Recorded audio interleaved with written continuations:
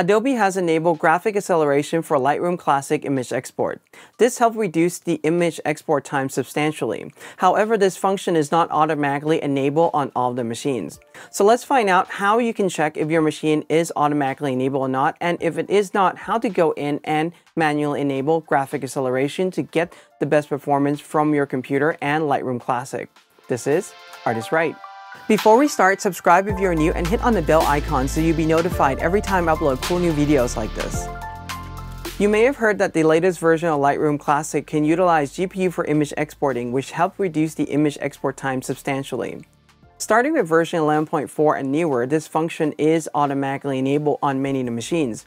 However, in my extensive testing for the new M2 Macs that are coming out and also benchmarking many of the Macs going back to multiple generations, I found out a few anomalies. The first thing is that if you run Lightroom Classic on a machine with 8 GB of memory, graphic acceleration is not automatically enabled by default, even though the program can totally go in and utilize it. So I'm going to show you how you can check to see if graphic acceleration is enabled or not.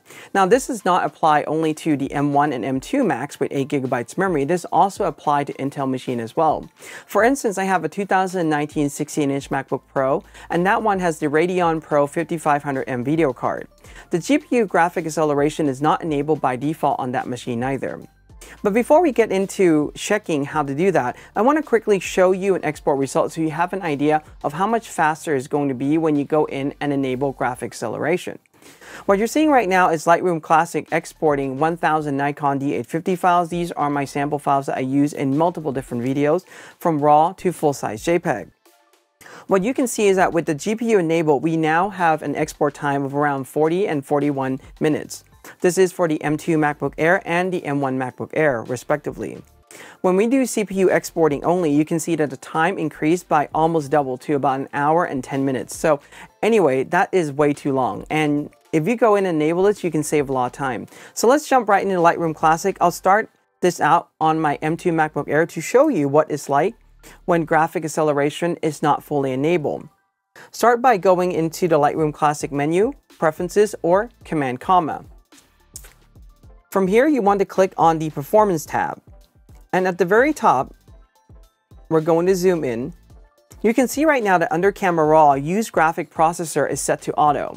In general, we would like to think that Auto, meaning that it's going to enable everything. However, this is not the case on a machine with 8 GB or the Intel one. What you have to do is look below. It says this is Apple M2, and it says your system automatically support limited acceleration.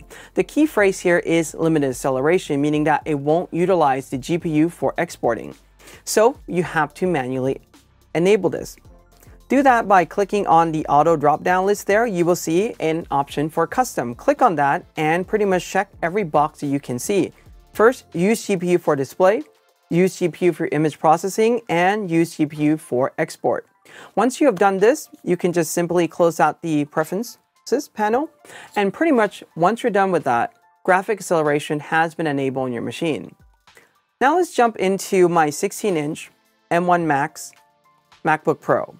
What I like to see is that on this version, it's graphic acceleration automatically enabled. I've gone into Preferences and I use the shortcut key Command Comma. I'm going to click on the Performance tab, and what you can see right now is that on my 16-inch M1 Max MacBook Pro, it's showing auto. However, below that is a little bit different. Apple M1 Max, your system automatically supports full acceleration. So if it says full acceleration, you can pretty much leave it as is. It's going to utilize the GPU acceleration automatically. However, if it says limited acceleration, you have to go in and manually enable acceleration. So anyway, I hope that you find this guide helpful. If you have any questions or comments, leave them below. Give this a like, subscribe, and hit the bell if you're new, and in art we trust.